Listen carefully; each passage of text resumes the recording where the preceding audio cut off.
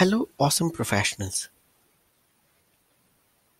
Welcome to VMware Questionnaire-based Learning Forum.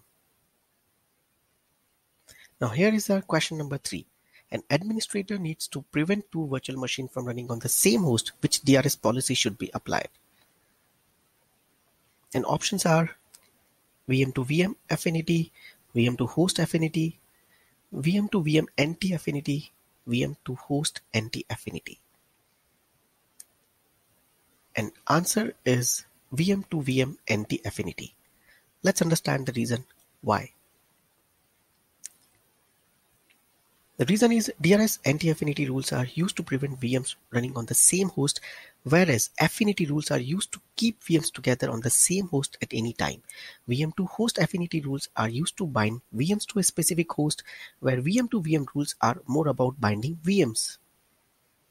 So here, if we review the options again, since we are talking about preventing the VMs running on the same host, so affinity cannot be the answer. That's the reason VM to VM affinity or VM to host affinity should be wrong answer. Now, since we are talking about binding of VMs, so the answer should be VM to VM anti-affinity instead of VM to host anti-affinity. Now here goes our question number 4. An administrator is planning a new vSphere deployment using shared storage.